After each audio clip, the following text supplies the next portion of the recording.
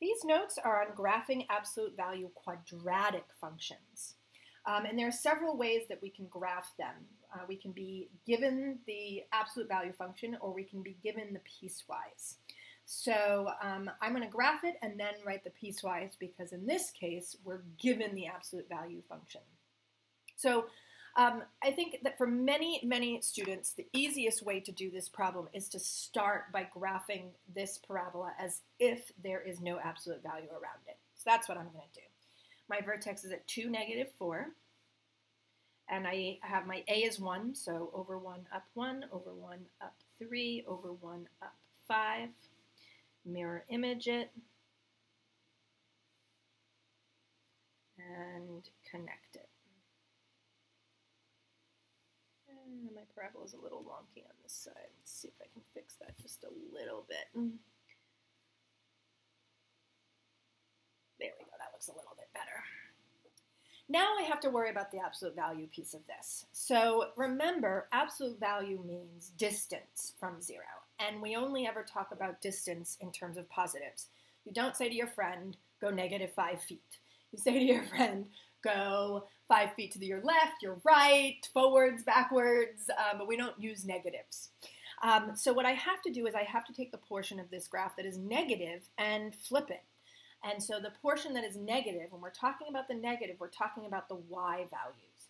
So I'm looking for the portion of the graph where the y values are negative, and that's all down here. So I need to take everything that's under my hand and make it positive. So this +1, -3 becomes +1, +3. The +2, -4 becomes +2, +4. And the +3,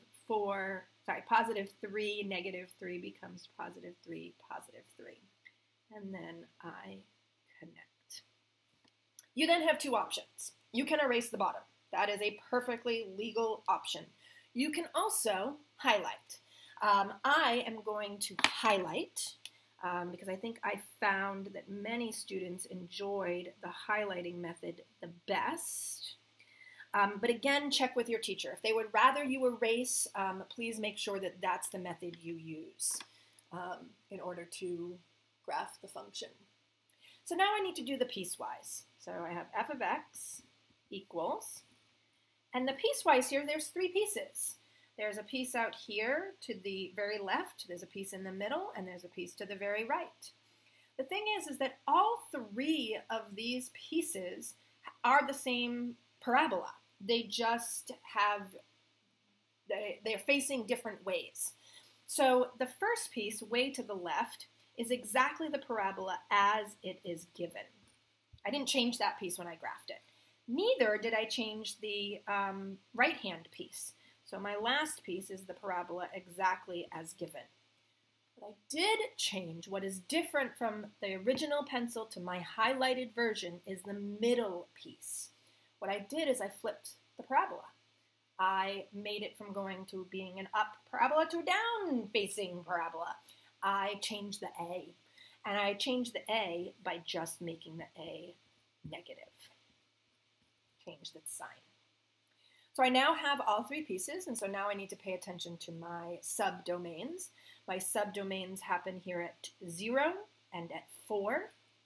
So for my first piece, I'm coming from -infinity and going to 0. For my middle piece, I'm going from 0 to 4. And for my right-hand piece, I'm going from 4 to +infinity.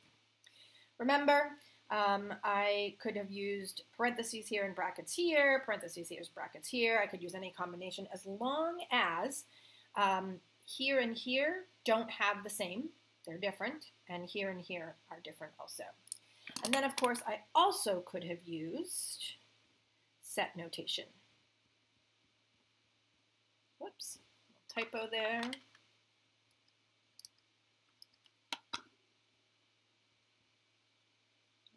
X is greater than 4. A second way you'll see these problems presented to you is when they give it to you as a piecewise and they ask you to graph it and write the absolute value.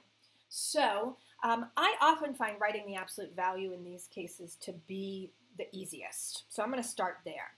So absolute value of f of x equals, and then a quick check here. My vertex is already there, so I'm going to write that portion in, x plus 3 squared minus 1.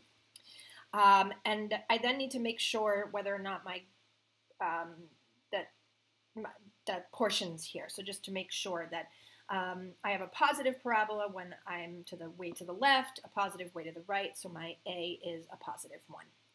Now I graph this parabola.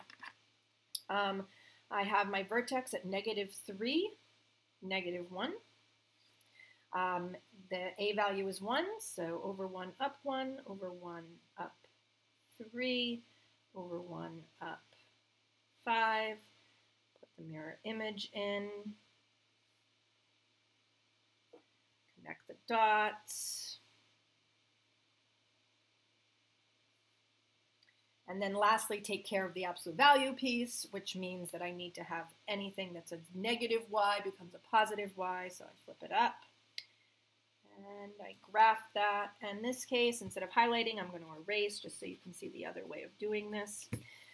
Please note that right here that this is a sharp V shape there. It's not a curve. It's not a W. Sorry, it's like a curvy W in some ways. It's got this happening, and then it curves, and then it goes straight again. So make sure you have those points where it hits the x-axis as a sharp turn, not a curved turn.